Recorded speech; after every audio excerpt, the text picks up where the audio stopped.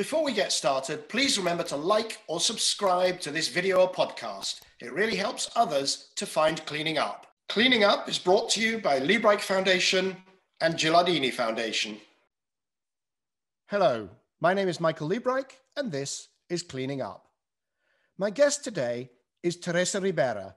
She's the Minister for the Ecological Transition and the Demographic Challenge, and also a Deputy Prime Minister in the administration of Prime Minister Pedro Sánchez in Spain. Between 2008 and 2011, she was Secretary of State for Biodiversity and Climate Change in the second administration of Prime Minister José Luis Zapatero. Please welcome to Cleaning Up, Minister Teresa Ribera. So, Minister Teresa, welcome to Cleaning Up. Hello, thank you. Happy to be here. It's wonderful to see you. I've been trying to remember when we last, I'm not sure when I last actually saw you and spoke to you in person. It may have been, shamefully, it may have been before the Paris agreements. Wow, is that true? We haven't met since those moments. That's quite incredible. I can't believe this, Michael. So we've been on calls. There was the IEA energy efficiency work, and we've certainly been on Zoom calls, and we've had emails and so on. But actually, in terms of sitting, across a table or interacting, it's been much too long. In any case, that's for sure. So we have to correct this mistake as soon as possible, I hope.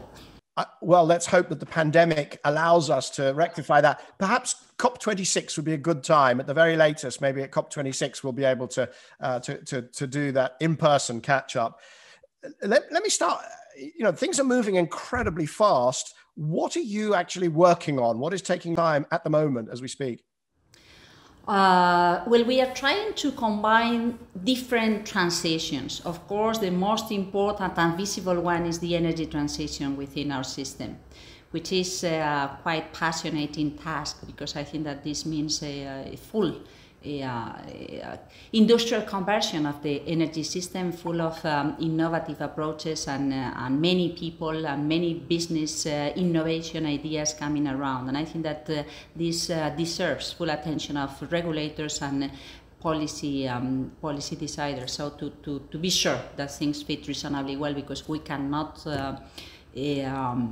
face a kind of failure in this transformation. I think that people need to experience that things work for the good, and this is quite a challenge, very interesting and very also demanding in terms of renewable energy, how to fix the phase out of coal with no damage for the people, the workers, the communities, how to combine the new challenges in storage or hydrogen, something you also pay attention to, the grids, smart grids, how it works, what are the challenges. So many things, the auction system to allow people to benefit from a lower cost of electricity as soon as possible. So I think, and providing the industrial chain some signals on how they can expect and when they can expect they can be demanded by the investors in electricity and renewable energy solutions. But at the same time, it's true that we also need to think in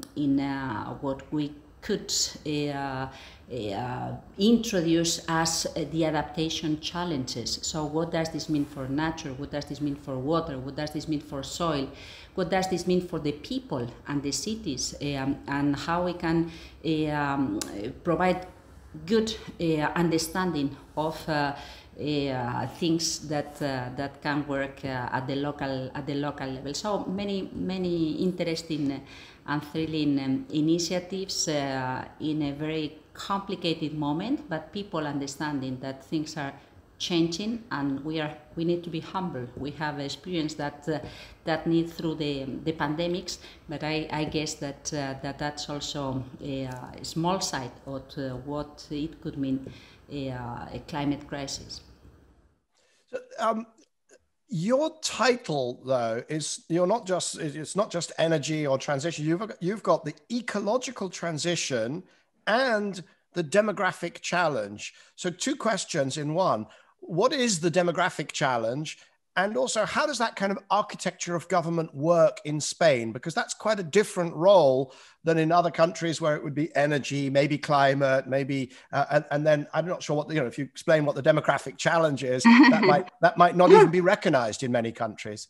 Now, I think that this is a very interesting question that many people has been asking around, because it can mean many things. In fact, what we want to stress is that there are imbalances that have been growing up along decades. So the wealth, the richness is focused and concentrated in some metropolitan areas, and there are wide spaces in the interior of Spain that get depopulated and get older and older along the years, without real opportunities of doing things differently from agriculture or other primary sector activities, and losing the youth in many cases with no expectations, while we can reverse this tendency in a way that ensures a much more consistent response for nature-based solutions, for innovation and business opportunities, if we provide connectivity and the full use of the opportunities provided by the digitalization and so on. So to a certain extent is another type of balance we need to build. So it's not just winning the battle that we have witnessing in terms of the climate battle, the climate fight. It's reconciling with nature, but it is also reconciling with a much more, equal and balanced approach with this geographical understanding of the opportunities, social and territorial cohesion. Okay, so it's not just generically that the population gets older. It is actually a regional question. I mean, it's about urbanization, and it's about the movement of people away from the rural areas. It's more under this perspective than the other one, but it's true that that was quite impacting when I got this responsibility last year. I started to receive thousands of letters and messages. So associations of families willing to have additional support for having more kids, associations of geriatrics thinking on how to invest and improve the care of the elder, associations of, thousands of rural associations, rural development associations, so understanding that there were opportunities that were being missed and willing to reconcile this aspect. So yes, full of approaches, but what we tend to strengthen and to stress is this idea of territorial cohesion and a much more broader understanding of the environmental opportunities in this transition. Well, so you're very lucky you didn't also receive a letter from me at that point, because I have an initiative that your remarks have spurred me to think about the connection, called Moving Mountains, that I've been working for the last 10 years on the sustainability in mountain communities, which of course in Spain, you've got many, you've got the communities in the north and the north, I suppose right across the mountain everywhere. Ranges. I don't know what you are going to propose, but I like the idea. Well, mountains and living in mountains is part of my task. Very good. Well, we will definitely hook up on that, because the Moving Mountains was about sustainability of mountain communities. We framed it as mountain communities, not just because it's not just environmental sustainability, it also has to be social and economic sustainability. And I'm pretty sure that your mountain communities have got the same problems as right across the Alps, the Andes, the Rockies, the Himalayas, all of them. The young people go away, the environment is very fragile, the tax base disappears, the agriculture becomes uneconomic compared to industrial agriculture. These are all the same issues, right? That's the spirit. So we share this task too.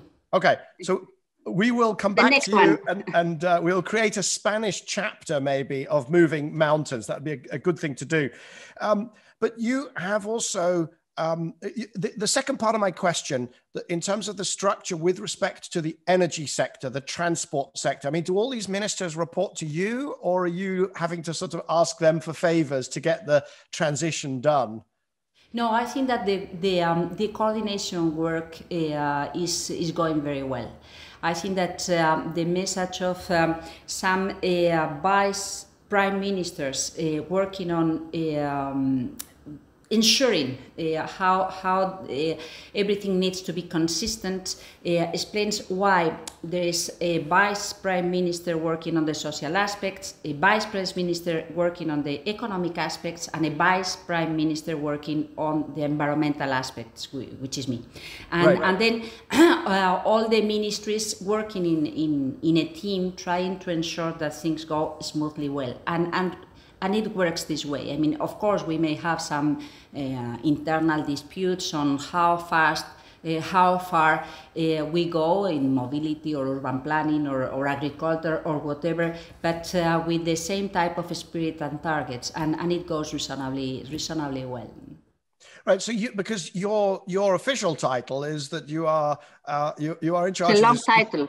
It's a long title, the Ecological Transition and the Demographics, but you are also the fourth deputy prime minister. And I'm not sure what, this conjures images of the third and the second and the first, and I don't know how many, but that is an important coordinating role, is what you're saying. And it's not just an honorific title. It actually means that you coordinate across your issues into the other ministries. Is that correct?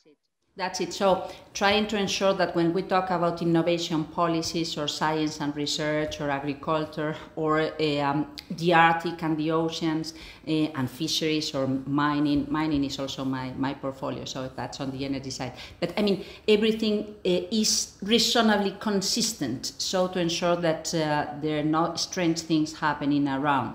And of course, as in any other big team, there may be small things that do not perfectly fit. But in general terms, it goes very, very smoothly and it goes very well. And I think it is quite an inspiring exercise, because when we talk about labor opportunities, reskilling people, we need to think on the type of society and the type of economy and the type of challenges that the business communities will be having. So we need to think in ecological terms too. And when we think about innovation, what is happening in the world in terms of research and innovation in the technology solutions, research and innovation in basic observation and basic science, and it relates back to some ecological challenges. So yes, things. Well, I think it's the type of work we all experience in our normal social relations. We work in networks, and we understand that things fit in a type of ecosystem. It's not just you and your own in an isolated manner taking decisions that solve whatever you've got in front of you. Is that you need to understand and to combine with the approach and the focus coming from others to have a much more real understanding of what is important and how we can make the difference.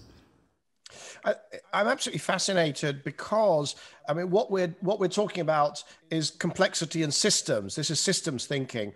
And so, government has had its siloed departments, which kind of worked, well in certain circumstances, but it tends to fail on these big cross-departmental or systemic challenges. And then we have different countries trying to approach that in different ways. So you see Jacinda Ardern in New Zealand trying to, trying to come at it one way with looking at the changing the metric away from just GDP to look at these kind of larger metrics. In the UK, my sense is we've sort of tried to change, we've moved a bunch of ministerial chips around. So we had DEC, then we had BEIS, now apparently we don't have an industrial strategy. And it doesn't, but there's also a big move here in the UK to try to integrate systems thinking, however it's done, because I suspect it won't be just done by renaming some ministries or maybe moving one piece from one ministry to another ministry. We've got to get that cross-ministry coordination improved, haven't we? I think that we have been educated in a way that we tend to think in a silo way. And we are learning that this doesn't work. The reality is much more complex. So it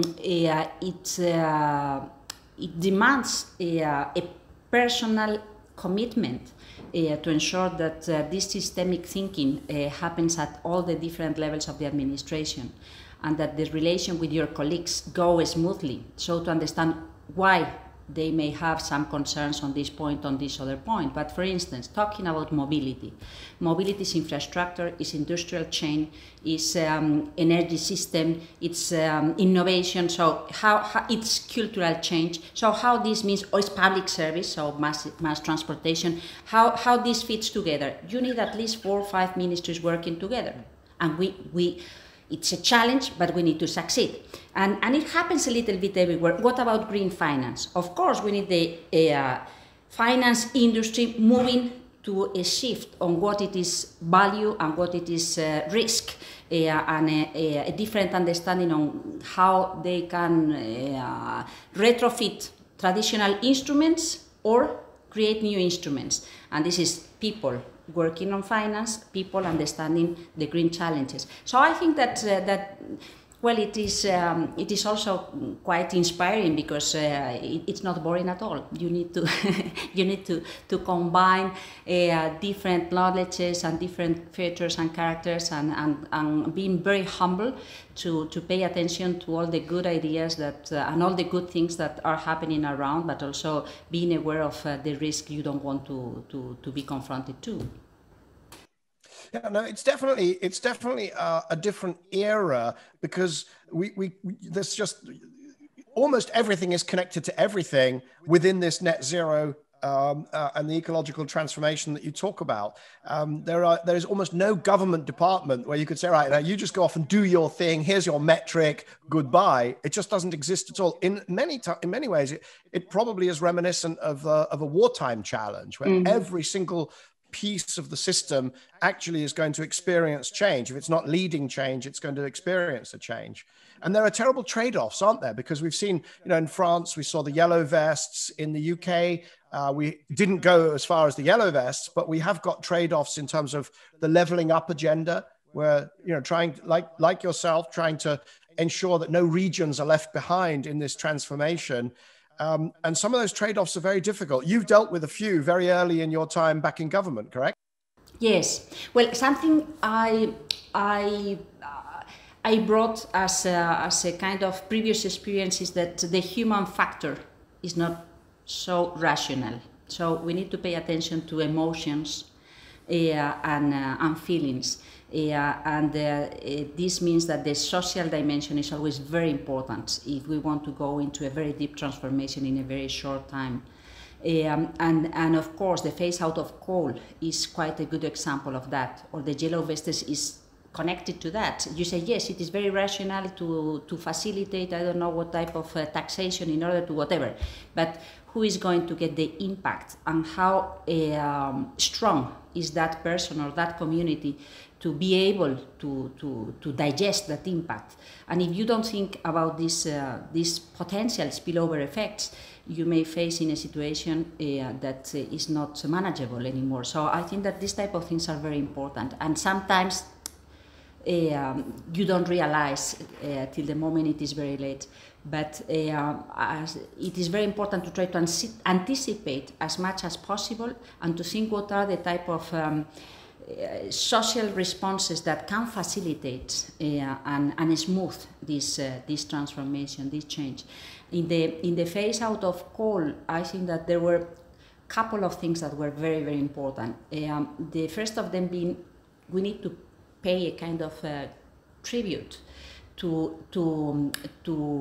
towns, communities that for decades have been providing welfare to our economies and to our societies. So it was the grandparents, the parents, the sons working in mining, and they were very proud, and they are the origin of the union, so solidarity among workers. So there were many things that were very important for them, and you cannot just say, hey, sorry, this is not your time anymore, bye-bye. No, I think that it is important to pay a tribute to these memories, and at the same time to invest in the creation of opportunities in those areas, so to avoid that people feel, so I cannot have any type of expectation to make my living in my a small village, and I need to move away. That is terrible for a family.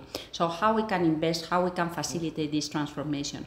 And as I said, this is not just macroeconomics. This is not just because the market is going to solve. This is not just because the technology is easier or cheaper or whatever. It is the social dimension, the human factor that we need to pay attention to since the very first moment we try to explore how to move things forward. This happens in the case of Spain.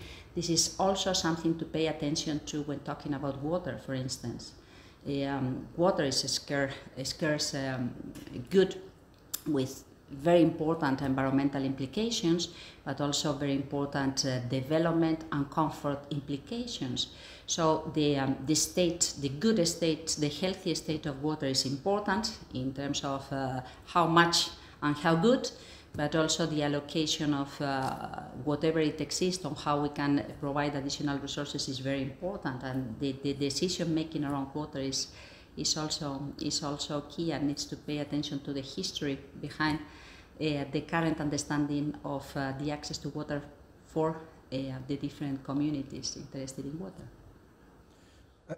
Absolutely, and you get quite a bit of resistance actually from some of the people working on climate. Find it outrageous that you made a payment to the mining sector, to they see that as in a sense rewards for bad behavior, and sometimes they are their own worst enemies, and sort of fighting any sort of engagement with oil and gas companies, with coal companies, with the communities that are dependent on those industries, and so on. And I'm very much with you that I think one has to engage and have to understand that they are, that they have legitimate claims for funding and for social inclusion. I think that to me it is important to assess who deserves solidarity and who is in a position to manage on his or her own. So please go on your own. And there are big changes and big differences between these situations. I think that a big corporate has much more instruments to make her own transition a long time than a small community of workers, for instance. First thing. Second thing, I guess that the debate is not so much what from one day to the next one, but how much time we've got to prepare ourselves. So it's not a question of punishment, but a question of facilitating the transformation. And of course, the public resources are not with no limit. We need to pay attention where the public resources are more interestingly being invested. It's not just to pay whatever. For instance, something that strikes me is this debate in Germany or some other debates we have been witnessing these last weeks about the energy chapter and so on. With investments and expectations on coal and gas in some European countries, continental European countries, and companies claiming for compensations because of this. I think that that was quite a shock in my case when I first was asked, are you going to compensate your utilities because of the phase out of coal? And I said, of course not. Coal is out of market, and it is the market the one which is pushing them away. And at the same time, we could be facing a different kind of fight. People asking for compensations for the cost of emitting in greenhouse gases in the past. So let's avoid that discussion. Let's focus into the future. Let's see how we can provide new opportunities for people and how corporates can evolve towards something that makes sense. Because of course we need utilities working in a different kind of energy model, and it is good business for them. So let's avoid the confrontational aspects and let's identify where the common ground is, so to facilitate being together in this transformation. But I think that that's also a social emotional aspect in a different focus. But I think that that's also something we need to pay attention to. How sound is the willingness to be a partner, a key stakeholder in the transformation when talking to different corporates, so to different shareholders behind the corporates. Yeah, no, but I'm going to jump in because, the taxonomy is not about learning. It's about creating a list of sustainable activities.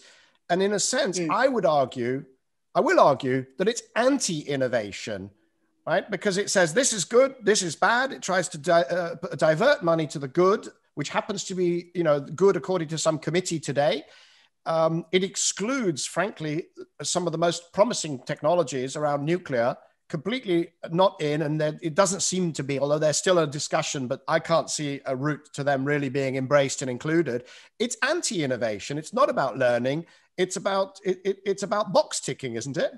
So what you could suggest, because I think that there are two options. One of them is to understand that this is a flexible, ongoing approach, which probably helps to better understand and learning, as I said, but also to orientate the cost of capital. And the alternative is doing nothing. Oh, is the alternative doing nothing? No, I don't think the alternative is doing nothing. What could you do? Reporting, and that's all. Well, so I can see the value of a taxonomy at the individual project level. Okay, let me be clear. I don't want to we could have a lovely, Punch and Judy type discussion, all bad, all good. I think when you look at, let's say, green bonds, the way they're used sometimes to do the most stupid things from an environmental perspective. So I see the value of a taxonomy there. But when you start to look at it at a corporate level and adding it up and trying to judge companies, and then you're trying to add up companies into portfolios and you try to judge investors, and you have these huge data gaps, and it requires disclosure of revenues, disclosure of costs, disclosure of investment. I mean, a level of disclosure that no financial accounting system requires, that in and of itself could be a huge competitive disadvantage for Europe. It doesn't feel, what I think, if you ask me what is the alternative, what I really like is the idea of putting climate risk into financial accounts. Right? If values of companies are being impaired by climate damages, that should be in the accounts. And the investors, when they see those write-offs, they will react instantly, as opposed to this great box ticking exercise. So I take note of your recommendations. Now, I think it is important to reflect somehow this climate risk when taking your decisions. And then the big discussion is how far, how best we can do that exercise. So to ensure that everybody gets consciousness of this climate risk. Is there a positive list to facilitate the direction of the flows towards something? Is it too risky, as you are saying? So I think that, yes, there are two second row question marks that are open and are legitimate in terms of the public discussion. So this is the how to say, the fascinating years where we are going at the highest speed in this transformation. So it's normal that we have these discussions. But it also comes down to the question about systems, that we are dealing with a very complex system. I'll give you an example. Let's say in order to get huge penetration of renewables, we need to have some unabated gas peakers, but they only run, let's call it 5 days a year, maybe when it's very cold or something, right? They're filthy, but they only run 5 days a year. But they might enable the rest, the 360 days a year of green energy, green electricity. I would be okay with that. But of course, in the taxonomy, they would be called filthy, and they would be outside, and they would be ostracized. And any investor who touched them ultimately will be, will be discriminated against, maybe even by the central banks. Now, to me, that feels like a very blunt instrument.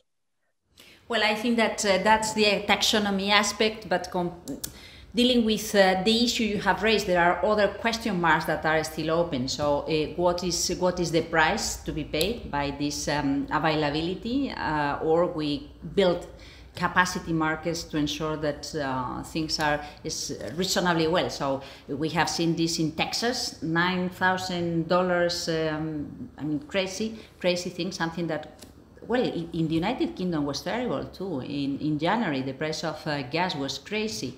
In Spain it was crazy, but not as crazy as in the United Kingdom or Japan. So I think that this type of discussions, not only how to orientate the investments, but also how to make things work in a context where there are many other things that we are buying. It's not just availability, access to electricity, but also this well-functioning system that deserves different signals, and how we combine them is also quite challenging in terms of the regulation that we need to put in place. So Teresa, I'm going to paraphrase. I think what you're saying is it's okay if those gas peakers are discriminated against in terms of cost of capital via the taxonomy, because we're going to subsidize them at the same time through a capacity market. No, but you are making a joke out of my comment, which I'm not going to accept. But I think that we need to live with gas for a while, that's for sure. The question is not only in the case of gas, but what is the need to ensure that the system is going to work till the moment we count on a different kind of backup. So the importance of storage. So can we create markets of storage capacity? Can we create market of availability capacity? So I think that there are things that are coming up in the discussion which are pretty interesting, and we will have to intervene and to regulate that context too, because otherwise things may become crazy also in terms of price. And that goes in parallel with your discussion, how far the guidelines, the orientation in terms of what is positive, what is negative in terms of taxonomy can impact for the good or for the bad in terms of innovation and the interest of the protection of the interests of consumers. No, I think that that's the difficulties of our discussions. I agree, and I think that whilst it would be ideal if policy could be so joined up that there are never any perverse incentives or never any cross-cutting issues, that's not realistic. I mean, there are going to be times, and you're going to get teased or criticized by other people, other than me, for things that work against each other. But you have always been a market person, and very market person, and I've always been a very public policy person. So that's normal. We need to talk.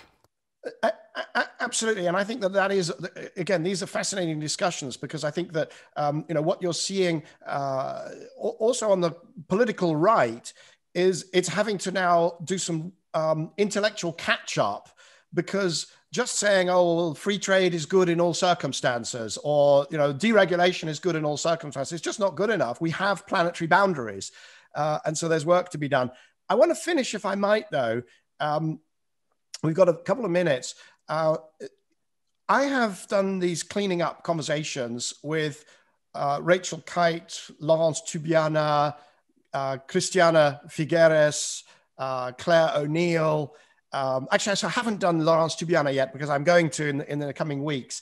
But these are all people, these are all women who are deeply involved in the Paris climate negotiations and the Paris agreements. And you, at the time, you were out of government, but you were very closely involved via this organization called IDRI.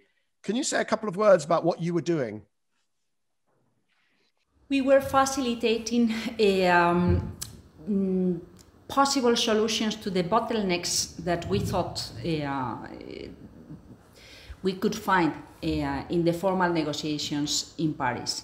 So since 2013-14, we started to work on different issues. So how to facilitate a better thinking in the long term, how to ensure that all the countries, including those who are more reluctant to transparency, could feel comfortable in a reporting mechanism that could ensure that things work and could deliver confidence among the different partners, and to identify which were going to be the tricky issues, including issues such as adaptation global adaptation goal or cooperation in order to facilitate a much more consistent economic and financial flows towards climate action and climate resilience. So the role was to facilitate the intellectual discussion and to provide some inputs in order to get some almost ready solutions for the negotiations. And you were feeding those into Laurence Tubiana, who was the negotiator, and presumably to Laurent Fabius, Of course, we work very closely to the French government, but not only. I mean, along the months, we were convening different informal meetings with negotiators coming from all over the world on the different aspects, so to understand where the difficulties may be and where the solutions may be. And of course, I in my list of the women that I've had on this on cleaning up, I omitted Amber Rudd, who was the UK negotiator. Actually mentioned Claire O'Neill, who became energy minister only afterwards. Did it make a difference that so many of the leaders of that process were women? And contrast that to 2009. COP15, 2009, which was the kind of the guy COP, which failed, and then there was the women's COP, which succeeded. Is that a fair characterization? You know that this is something that has been a long story in the climate process. At the beginning, because there were no women in the different governing boards of the UNFCCC, which was quite striking. But then in the negotiators, among the negotiators, the leading negotiators tended to be more men than women. And what we started to realize is that there were more capacity, flexibility, and pragmatism in some of the women negotiators than among our colleagues in the men's side. So we started to make some jokes, but also to get some informal approaches to understand how things were going on. And there is a small story on this, because in 2009, you know, someone who became very famous and now playing a different role with some difficulties in Europe, who was the Venezuelan negotiator Claudia Salerno, who stopped the plenary, and well, that was the face, the visible face of the implosion of the negotiations. Said, "Hey guys, I'm not here to stay forever. I have kids at home waiting to enjoy Christmas. So let's be pragmatic and solve the problems." And I think that this is an approach which is very common in many of the women negotiators. So yes, all the ladies that you have quoted, that you have listed, are very fantastic ladies, quite committed, but also quite pragmatic in terms of understanding what are the problems of the other people in the room, and how and where we can identify the common ground to reach an agreement and keep on going and be constructive in the solutions. Very good. Yes. I mean, it's certainly an unusual negotiation because there's so much sort of Pareto optimization. There's so the difference between the walkaway and being successful is so enormous that definitely it requires exploring. Well, and also it's not just a technology or a trade discussion. It is also social. So we'll have to. Because I think that what we need is to raise the bar everywhere. And that doesn't happen in 15 days slot among diplomatic negotiators. You need to raise the bar everywhere. And to raise the bar everywhere, you need to get a better understanding of the public opinion on what is at stake. So we need to build and feed elsewhere. And then the diplomatic gatherings are just to fix and ensure that we are learning, we are moving at the right speed, what else we can do. But I think that it is the real work needs to take place elsewhere, in all our capitals, in our offices, in our landscapes. I mean, I think that the different communities need to think and shift the type of thinking to succeed on the climate action, and that's why there are so many different communities around the COPs, the financial, the industrial, the rural areas. I mean, plenty of people trying to learn and to share their understanding on how to do better. I must say, I do worry that when the historians write the history in the distant future, when they write the history of this period, they will say, the guys nearly trashed the planet, but then the women took over and fixed it.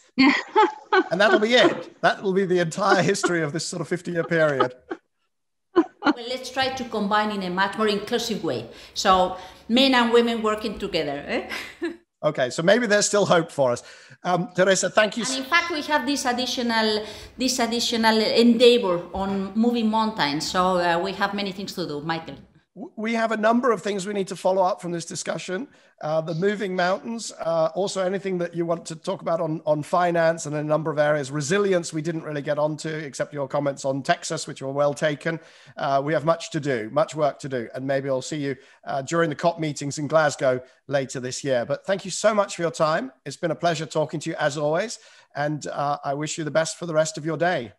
Thank you. A pleasure for me too. Bye. Bye-bye. So that was Teresa Ribera, Minister for the Ecological Transition and the Demographic Challenge, also a Deputy Prime Minister in the Spanish government. And that brings to an end this season of Cleaning Up. We'll be back after Easter with a new season, that's season 3, and we'll be kicking it off with a very special guest, but I'm not going to tell you right now who it is. See you after Easter.